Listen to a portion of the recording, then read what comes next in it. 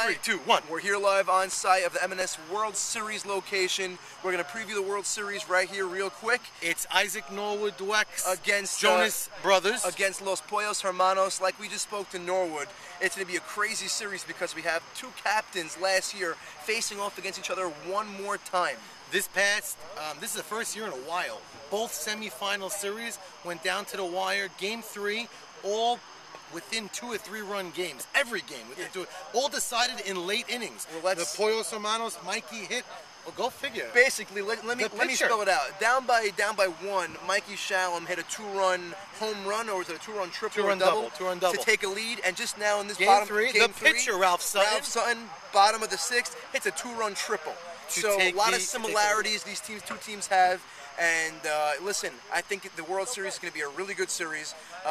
I think the better team, we'll see right now. What's your prediction? I have no prediction. I really have no idea. This is one of those hard-fought series. My prediction is it's going to Game 3. Whatever happens it's then, going to be a lot of, I know both sides have to have respect. Salim and Morris with Norwood on the infield. Carlos Abadi, Gabe Abadi, David Farka, basically, with David Rich. This is it's going to come down to Mikey Shalom versus Ralph Sutton. Ralph Sutton took his team here to the World Series, but can he close the door? Mikey, we know, can close the door. Ralph, we've yet to see it. We'll find out. This is going to be his first shot. It's his 2nd year in the league, and he really put his name on the map already. Could he really cement himself as a World Series winner? It comes down to if Norwood's team could all show up on time and come together. And listen, I think their team is a good team as long as they're on the same page. Sometimes they could melt down. I think that will be a big factor. That's the exact opposite that Los Pollos Hermanos has. They're always one big cohesive unit. I think once something goes wrong, Norwood gets on his players a little too quick. That might be something to keep your eye open on.